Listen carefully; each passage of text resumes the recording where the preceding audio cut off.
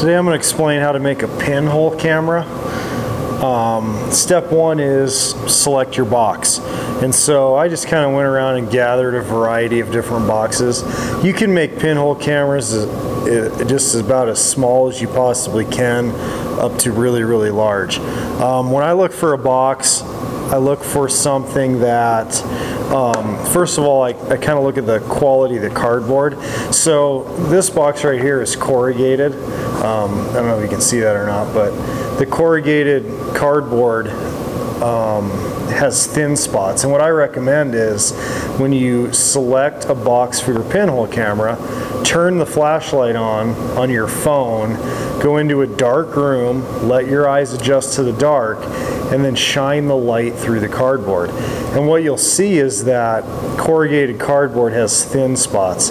It's also not uniform. You'll have spots where the light comes through and spots where the light doesn't come through. Thin cardboard like this box right here, though it doesn't have, it's pretty uniform, it doesn't have thin spots, but overall it will allow a little bit of light to pass through. And the goal with the pinhole camera is that we can control light getting into this box. In its closed state, it should be basically 100% light proof. Okay, and this old box is not only really cool, but I tend to like boxes that have the slide-on lid. It does a couple things. It helps prevent light from coming into the box inadvertently through a crack or something, but this also has really thick, nice cardboard. And so when I took this into the dark and shined my light through it, I did not see any light penetration. And so this box would work really good. This is kind of the box that like cards come in for a game, or iPhone boxes work really, really well. Stuff like that where you have big, heavy cardboard box that slides together. Okay, so once we have our box selected, the kind of tools that we're gonna need are a ruler helps, exacto knife helps, pair of scissors. I use black construction paper. It has a matte finish and it seems to work really, really well. Some sort of a glue. I have glue stick, Elmer's glue, and rubber cement. I opt for rubber cement most of the time. Roll of electrical tape. Eventually when we go to poke the pinhole, we need some sort of aluminum. I just take a pop can and cut it, and then I'll use that for my pinhole. Sandpaper helps. I've also got these little photo corners which help hold our paper in there once we're done building our pinhole camera. So step one here is to black out the inside of this box. And in another video I'll talk about kind of how this pinhole camera works. But one thing that we have to do is, once we have a pinhole in here, you know, we're going to open up our little shutter that we'll build. We're going to allow light to come into the box. And we want to have as much control of that light as possible. And so when the light enters the box, it's going to come in contact with the walls, the paper that's in there, and we want to minimize the amount of reflection. As light comes in and it starts to reflect and bounce around, every little piece of light that's not absorbed will affect the quality of our image in the end. And so by blacking the inside of this box out completely with black paper, we minimize how much light is deflected once we're inside of there. And so I have a finished pinhole camera over here, and you'll see that the inside of this box is completely matte black. Okay, so the easiest way to do this now, if you look at the way this box slides together, this entire side right here is going to need to be black. And lots of times people think the same over here, but what you've got to realize is when this slides in here, this edge is not going to be showing on the inside of the box. So really we need to do this surface right here, so one surface here, and then all the surfaces inside of here. And so I'm going to go ahead and do this, and then it'll end up being fast motion until I'm done.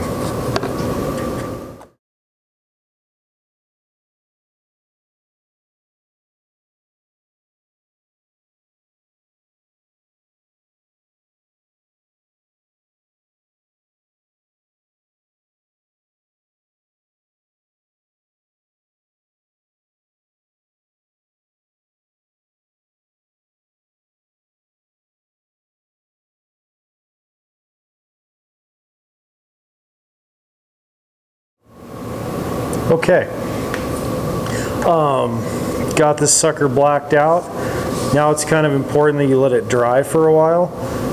The good thing with rubber cement is if you get any on the paper inside of here, I don't know if you can quite see that, but if you let it dry, you can just take your finger and just gently rub it off, and it will kind of just come off in these little rubber blobs. And so the other thing that people sometimes get worried about, and I guess it's worth fixing, is these corners right here. There's a couple options for that. You can either use a piece of electrical tape to hit those little corners if you didn't cut perfectly, or a Sharpie will work too, depending on how thick the corners of the box are. If you think there's light that might penetrate those corners, you can use electrical tape. If not, Sharpie will work just fine. So I'll let this dry for a sec, and then I'll come back and show you how to fix those problems. Okay, I've let my box dry for a little while, and what you can see is I've got a couple little spots that the cardboard is showing. And so, like on an iPhone box, this would be bright white. It would definitely be a problem. On this box, I'm still going to fix it. And so, handy dandy Sharpie tool here, and then I'm just going to come in and black that out. And so, as I work on this here, okay, and that's pretty well blacked out now. As I was working on this box here and I put some glue on it, I did notice that there was a thin spot in one of the corners. And so what I'm going to do to fix that thin spot is I'm going to tape these outer corners right here, and that will shield this from light. And so we will go through a testing process with this pinhole camera, but during the construction phase here, if you see anything that is blatant, you know, where you have a hole or you have a real thin spot or something, make note of it so you can fix it right away. And so I'm just going to tape these corners. And electrical tape works quite well. It doesn't allow light to penetrate through. It's not the most sticky stuff in the world, but it works. Sorry if there's a lot of background noise. For some reason, I'm in my classroom, but it also sounds like a frickin' jet taking off sometimes in here. I have had people wrap their entire pinhole camera outside in electrical tape. It's like a worst case scenario. If you can't get your box to stop leaking light, sometimes you can do that. I kind of feel like electrical tape is pretty expensive, and so I definitely don't want my students doing that. I would go through 1,000 rolls of electrical tape a year. If you're at home doing this, how much money do you have? If you wanted, you could just coat the outside of this with strips of electrical tape like this, and you know, just as long as I do the entire outside of this box, it's going to just be an extra preventative measure for light getting in. And that's my basic pinhole camera construction. The next thing I'm going to show is actually cutting and installing the pinhole. Now I'm going to show how to cut the pinhole. We've got to decide where we want to put it. I like to put it on the bigger side, just simply because I'd rather install the paper in here. That's just my method. You really could put it on any side you wanted, just as long as light can come through, but my rule of thumb is I put it on the lid side of the biggest side of the box. So the first thing I want to do is mark the center of this, so I'm just going to take a ruler.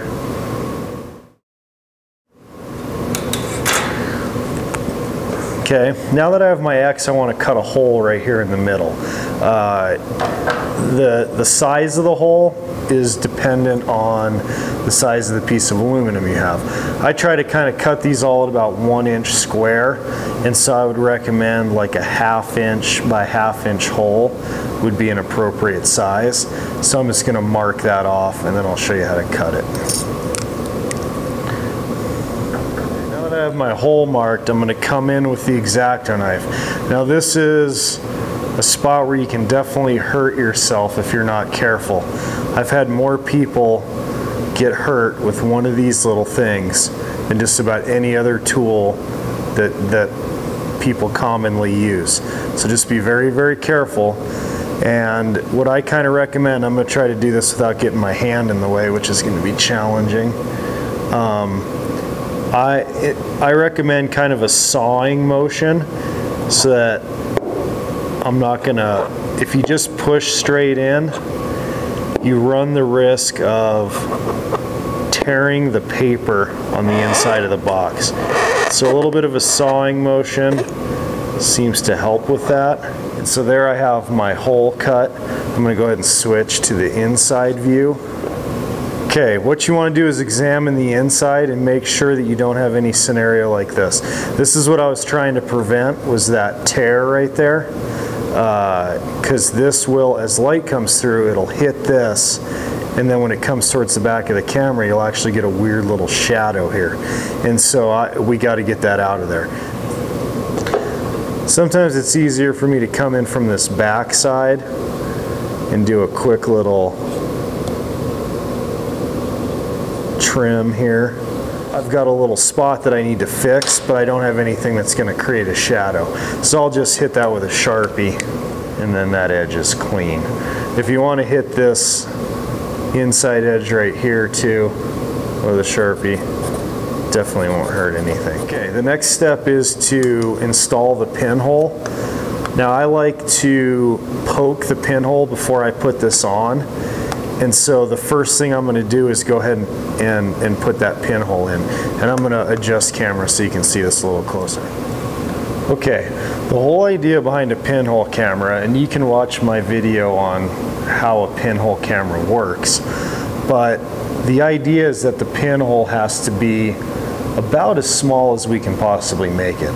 There is a point where it is so small that it's not realistic to get a picture during the amount of class time we have, but outside of class, you literally cannot have a pinhole that is too small. It's just going to change your exposure time. And so I use a push pin, because we have lots of them, and you can see how the tip of that push pin is tapered substantially. When I punch a pinhole, I like to get in this zone right here, just the very, very tip of that. If I punch in beyond here and up into here, I get a pinhole that is way too big. I recommend some sort of a rigid cardboard backing. You could use 5 or 6 sheets of notebook paper for this. I don't recommend corrugated because it could potentially bend, and then we'll get a kink in our aluminum. And so when I come in and do this,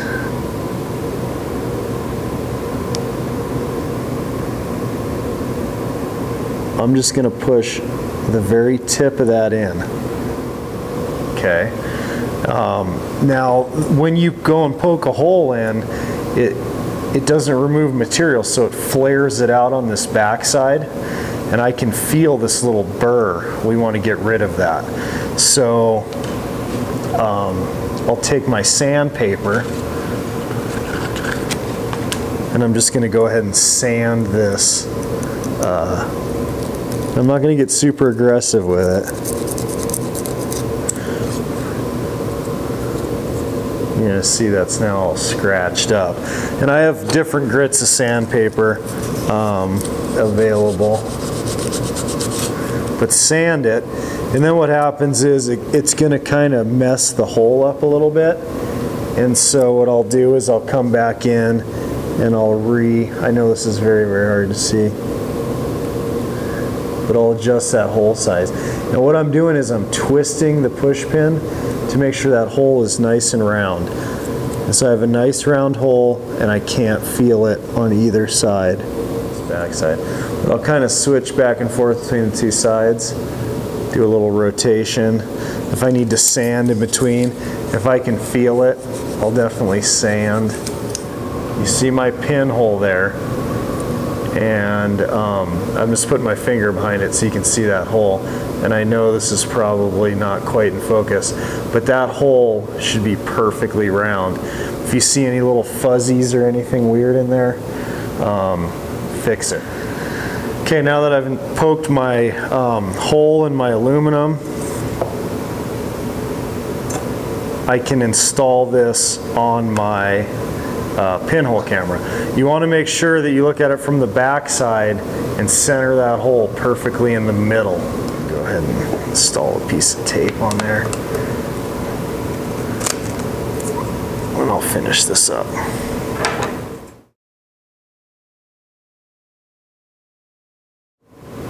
You can see right there in the middle is my hole. Last thing I want to do is create a shutter flap for this, and because just like a normal camera, I've got to have a shutter. And so I'll take a piece of electrical tape, tape it down, tape it right over the hole, and then on this tag end side, I'll fold this over so that I can easily open and close my shutter.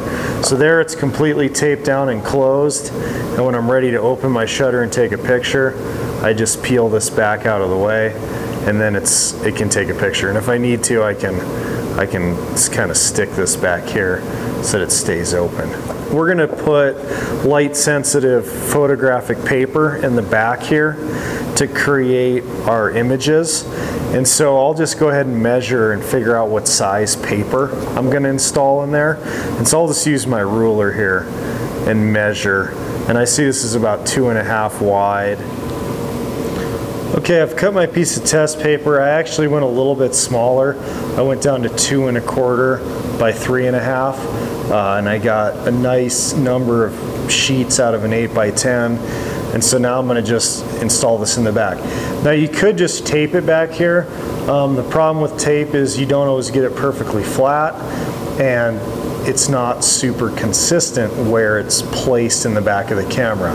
I like to use these little teeny photo adhesive corners. Let me focus on that real quick. So they're just little sticky corners that you can install into like a photo album or whatever, and stick them on these outside corners here like this of my test paper. And so I'll go ahead and stick all 4 of these on. Okay, once I have one on each corner and I've got the back peeled off, so now it's adhesive, I'll just take this portion of the box and I'll center this right in the back here. And then I'll use this piece of paper to help me stick in my corners perfectly straight. And I can go ahead and stick those little corners down. Now you can see inside of there, now my piece of paper is held tight, and now I can just install paper really quickly and easily in the dark, because I'm going to be doing this in the dark, because this will be eventually light sensitive photographic paper. To test this thing, it is important to test it, because if we don't run a good test, we don't know if our camera is light tight. Like right now I think it will work, but the only way to test it is with some light sensitive paper. And so here at school we go into the dark room and we can cut our paper and then install it into our camera in the dark. And so just pretend for a second that I'm in the dark room. If you're at home, you could do this in your bathroom and you want to black out all the outside light that you have. So put a towel under the door, cover the windows. You can have a small amount of red light, which is safe, called safe light. And so you could just buy a red bulb that's very, very dim. You could also, excuse me, do this in pitch black. I mean in complete 100% darkness. It's not that hard to do. It's just up to you. Once you have your paper installed in a dark environment, make sure the light sensitive side is facing up. Then we'll close our pinhole camera, make sure our shutter is closed, and we'll come out into normal light, you know, by a window. It doesn't necessarily need to be in direct sunlight or anything, but in a room that is lit well. And then you just set your pinhole camera, and I usually say 10 to 15 minutes for the test. That paper is in complete darkness right now. And so after 15 minutes, we'll take it into the dark room, we'll develop our paper, and what we should get is a perfectly white piece of paper. If there's anything wrong with our camera, this might be slightly gray, and that means we're getting kind of overall light leakage into our box. That means a little bit of light penetrated enough to make the paper gray. Sometimes you'll get like a dot like that that's black, and that means there's probably a hole somewhere in your box that's allowing a little teeny ray of light to come in and hit your paper. I've seen streaky kind of lens flare-y looking things where you'll have light leaking in from somewhere. And so if you get anything but a pure white test, you need to look at your box and try to discover where the light is leaking through. And at that point we can take additional measures to, you know, we could cover the outside of this with black. Again, we could completely electrical tape it. If we're getting a leak through a crack, sometimes you can electrical tape, once you install your paper and you're still in the dark, you can tape around the edges to make sure that this won't allow any light in. That's how you make a pinhole camera.